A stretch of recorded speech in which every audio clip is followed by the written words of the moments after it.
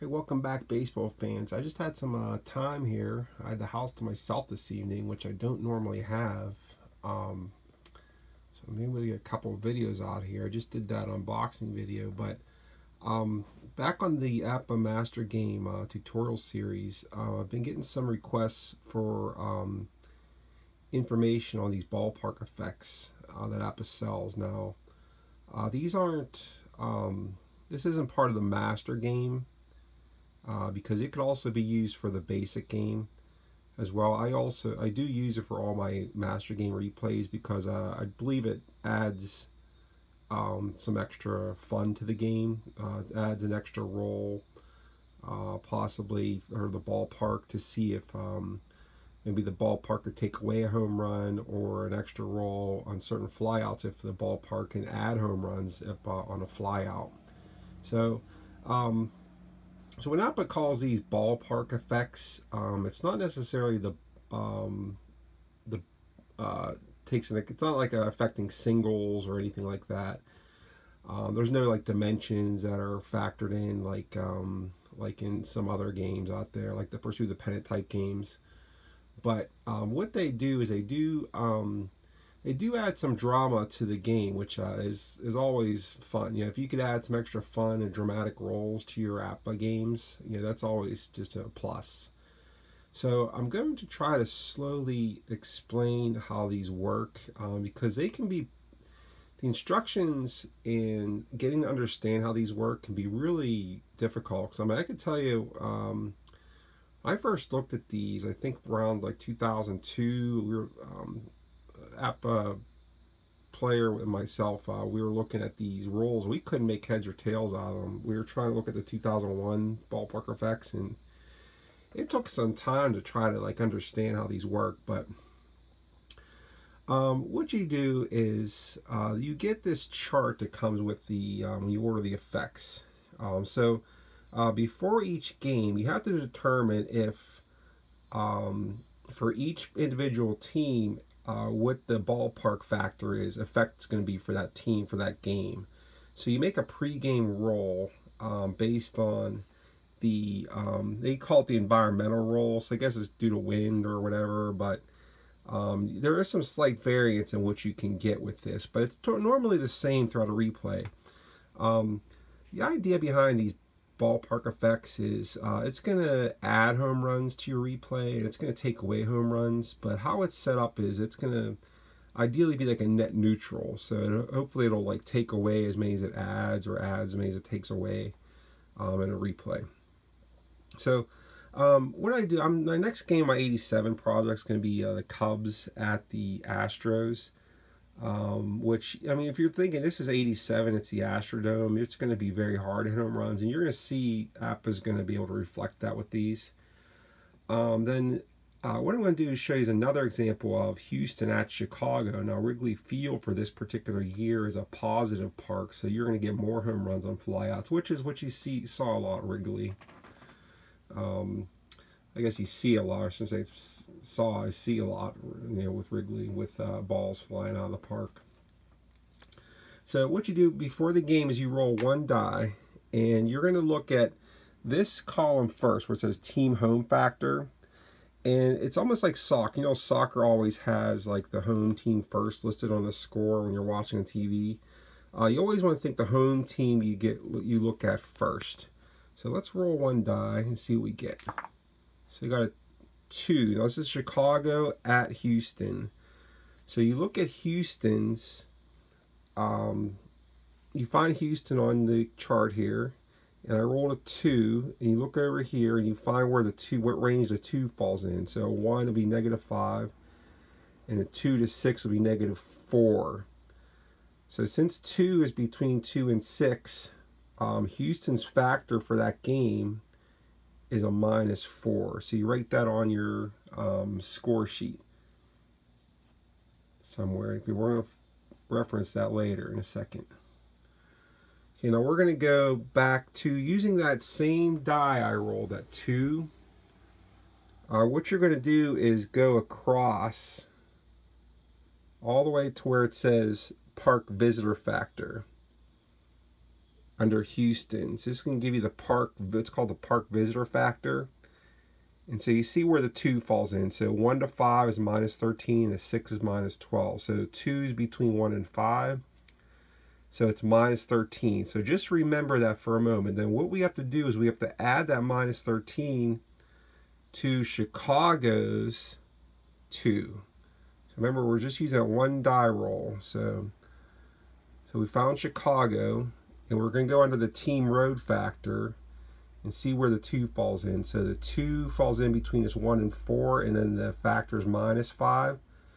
So Chicago is really going to be at a disadvantage here. So what you do is you add these 2 numbers together, this minus 13 and this minus 5. So you have to be a little bit good with positive negative integers, you know, if you remember from 7th grade math, but you're going to get a minus 18 with that. You can also use your calculator if you don't like, if you're sleeping in 7th, 8th grade math. So minus 18 is your actual result there. So you're going to write that on the score sheet under Chicago. So for this game, the Astrodome is going to be a negative, what's called a negative park. So it's going to be negative 18, negative 4 for Houston, negative 18 for Chicago. Now, how does that play into the game? So what that means is anytime a home run is rolled, except off of the L and M factors on the Master Game, any other home run that's rolled in the Master Game, there's going to be a second roll you're going to make to see if the Astrodome can take away that home run. So let's start with Chicago, see what we have to do for them. So since they're minus 18 for the whole game, you find where minus 8 for 18 is right here under this flyout. And you're going to see the dice roll over here. These are the dice rolls. So under 18, what that means is once you hit a home run, you're going to roll again. And if you roll a 36 or less, the Astrodome is going to take that away and turn it into a fly out the center. That's where that 31 comes in. See that? So anytime you hit a home run, the Cubs hit a home run, they're going to have to roll a second time to see if that home run stands. You see it's a pretty good chance, almost like 50-50, the Astrodome is going to take it away, which is pretty realistic because you remember how cavernous the Astrodome was. Now, since the Astros play a lot more games per year than the Cubs did at the Astrodome, since they play a lot of games there, they're going to have a lower figure, that -4. So whenever the Astros hit a home run, you're going to double check those, but then it's going to be just a -4 for them. So if they have to roll 14 or less after their home runs, if they roll 14 or less, that home run is going to get taken away. So you first have to determine if the park is negative or positive for that team for that game. One other thing with these numbers, you could actually roll these every inning if you wanted to, but you're not going to get that much of a difference. It might roll range, and you might get like a -16 to -19, and this might be, you can see the -4, so you're only going to get with the Astros a -4, -5. Okay, let's look at a positive situation. So let's say it was a home and home, and then the Astros were playing at the Cubs. And let's roll again here and see what we get. Let's roll the second time. I got a 6. On these factors, on these single die rolls, the higher the number, the better it is for the home run chances for that game.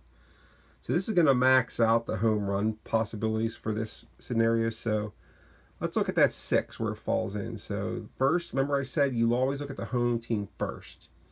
So you start the Cubs and see where the 6 falls in. So 1 to 2 is a 4, 3 to 6, that's where it is. So it's a 5. Since the 6 is between 3 and 6, the factor for the Cubs for that game is going to be +5. So we're going to write that on our sheet. +5. So Wrigley Field's a positive park for the Cubs. Okay, so remember keeping that same dice roll of 6, we're going to go all the way across to the far right column under the park visitor factor. And we're going to have the, look where the 6 is. So 6 is between 3 and 6, so it's going to be +8. Now we're not done yet, you remember? So we have to add that +8 to the Houston's road factor. So let's see where Houston's road factor is. So Houston's here. Their middle is 6.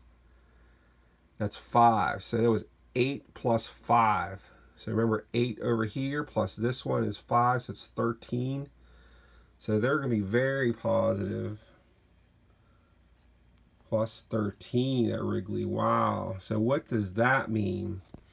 It's a little bit more complex on the positives. But this is kind of like interesting to kind of see how it's a wash. So like when the Cubs are playing at Houston, Cubs are at a way disadvantage. And Houston has a lot less of a hurt, doesn't hurt them as much. But then it's kind of like a similar ratio if you look at it. So then Houston is getting a big advantage over the Cubs since they're on the road. So that's kind of interesting how that works out. And you're going to see that a lot with using these effects. So now we know during this game that Houston's a plus 13 and Cubs are a plus 5. Now if you remember on the negatives, we just had to keep in mind, we needed to make that extra roll on the home runs.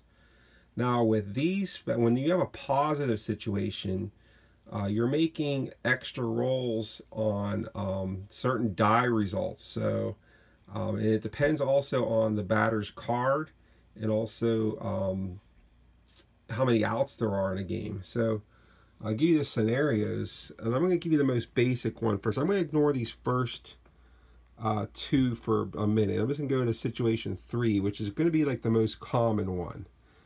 So this would be when you're playing a game and you have any number of outs, and let's take a look here. Let me get this 30 point. Let's just start, actually let's start with situation 2, because that's going to probably be the most common. So if it's like leading off the inning, or if there's no outs in the inning, and if that batter has first column 0 or 2 to 6, but he doesn't have an automatic 1 in his first column, if he rolls a 34-31, which you want to visualize as a long fly to center, 34-31 fly out to center, that's going to activate a roll on this plus 13 to plus 4, plus 5. Let's go back here. Now this is the most common one. So if you have a batter with an automatic 1 in his first column, any out situation, so anytime that batter, you want to think of that as almost like a slugger, like someone that can hit home runs, good power. Anytime that guy gets a 34-31, think of it as like a long drive to center. And there's the ballpark, depending on the ballpark, that might turn that out, that 34-31 fly out the center, to a home run.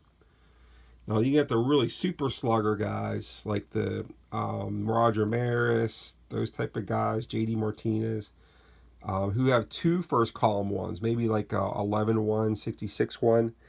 They get the extra roll on any 14-30, which is like a pulled fly at the left, or 54-32, which is like a pull fly at the right. So those are the flyouts to, you can just ignore these 14 to 30, these scratch outs. I don't know why I did that 24 to 30, but I did. For the really good sluggers, like the really, like the once in a generation type guys that have like 3 first column 1s, they get 3 possible checks. Like anytime you roll 14-30, 34-31, or 54-32. So what do you do to check? So let's just go back to the real common one where it's just a 66-1 guy gets a 34-31. So instead of being just a fly out, you can make an extra roll now since it's a positive park on the ballpark. So let's say, I'm just recalling on the Astros, like a guy like Glenn Davis, he has a 1 in his 66. So if he rolls a 34-31, he gets to roll again on Wrigley Field's plus 13. So if you look at our chart again where 13 is, so if Glenn Davis, he rolls a 34-31, he gets that second roll, and if he rolls a 31 or less, see where the 13 is right here, it's going to be a home run. So he's going to convert that fly out to a home run. So it kind of adds an little extra drama. And let's look at someone like, say an automatic one, say Keith Moreland or something on the Cubs. See if the Cubs are a plus 5. So if Keith Moreland rolls a 34-31, they're a plus 5, you find where the 5 is. and anything below that's going to be a home run on that second roll. So if he rolls a 34-31, remember you have to remember second roll. And if he rolls a 15 or less on that second roll, then that's going to be a home run. So that's the best I can explain it. I mean, you can get the rolls. Like I said, it's just more like home run factor. It's not really like singles or anything like that. But they do add a little extra layer of fun, and it's just a little bit of a fun part of APBA. So hope you guys have a good evening, and talk to you later. Bye bye.